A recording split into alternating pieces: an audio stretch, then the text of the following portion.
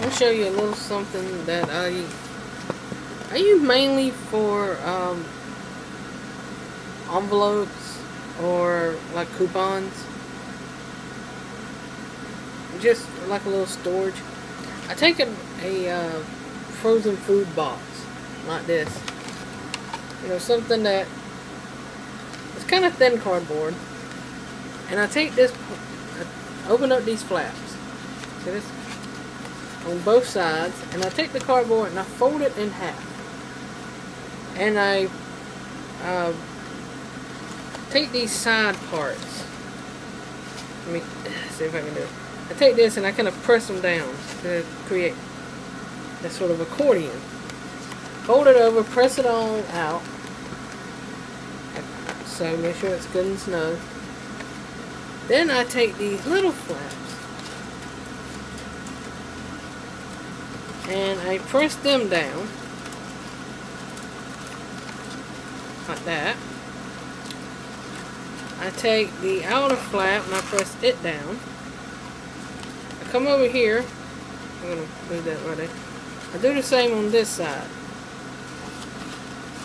I press that down and I press that down.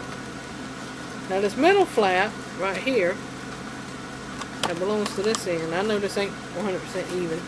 I take it and I press it down. And you might want to tape it. I recommend actually tape it. And then you fold it, like so. And you just decorate this part of it. Or you can leave as is. If you're taking it in the store, I recommend actually covering it with something. But, just tape that part. Tape some of these flaps right here. You might want to tape them down. And as you can see, it'll hold little coupons. It'll hold, envelopes and stamps and little stuff like that.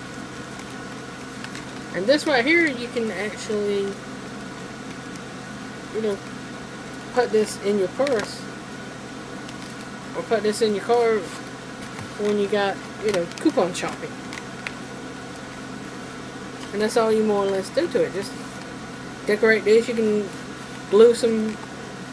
I recommend, if you were going to glue this part right here, I recommend doing it before you do all this initial folding, if this has to move.